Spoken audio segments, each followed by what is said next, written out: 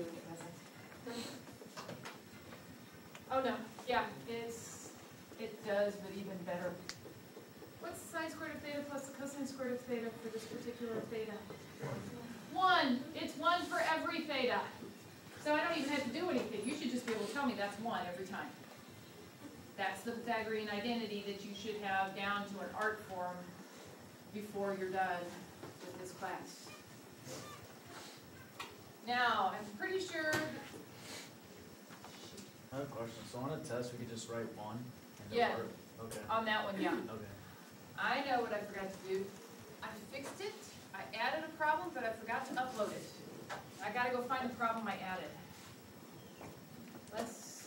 It was a web work problem from this section, so let's find it.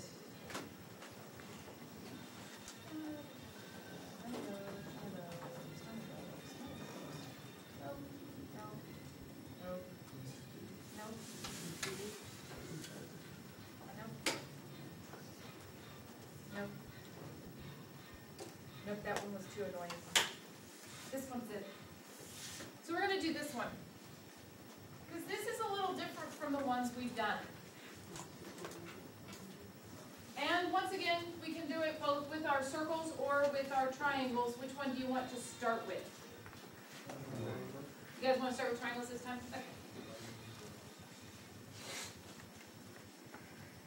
And this is why, Tyler, I think most people use the triangles, because when we do this one with triangles, you see it's a lot easier than doing it with circles. It requires fewer steps. So, I know that the tangent of theta equals 4/3, and that the sine of theta, bless you, is less than 0. So here's my triangle. Where do you want to put my angle theta? Bottom left. Okay. By the way, you must label your angle in the triangle. That's one of the things you have to remember to do. What do I do with 4/3? What?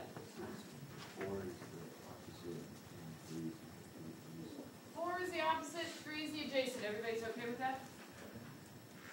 Okay, the thing I don't know is my hypotenuse, so I need to find it in order to answer my questions.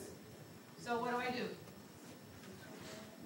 3 squared plus 4 squared equals x squared. So that's 9 plus 16 equals x squared. 25 equals x squared, so x equals plus or minus 5. Which one do I keep? Plus y. Link positive. I'm sorry, yes.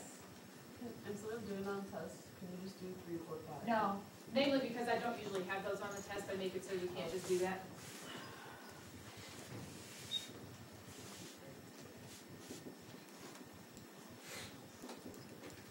I either put really weird ones on, or I put ones that you are unlikely to know, like 40, 41, and I can't remember what the other number is, but that one turns out to be all nice numbers.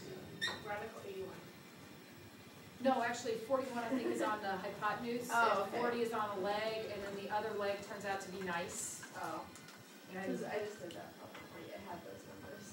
Yes, yeah, pretty sure that was one of them. So we keep the positive one. What is the sine of theta? According to my triangle, what do I start with in terms of the sine of theta? What ratio do I make? Opposite. Opposite and the hypotenuse. So I have 4/5. Is it positive or negative and why?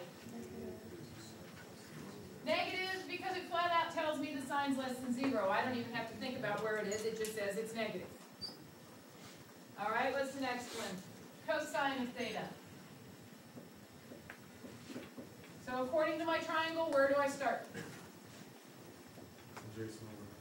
So that would be 3/5. Positive. Why is it positive?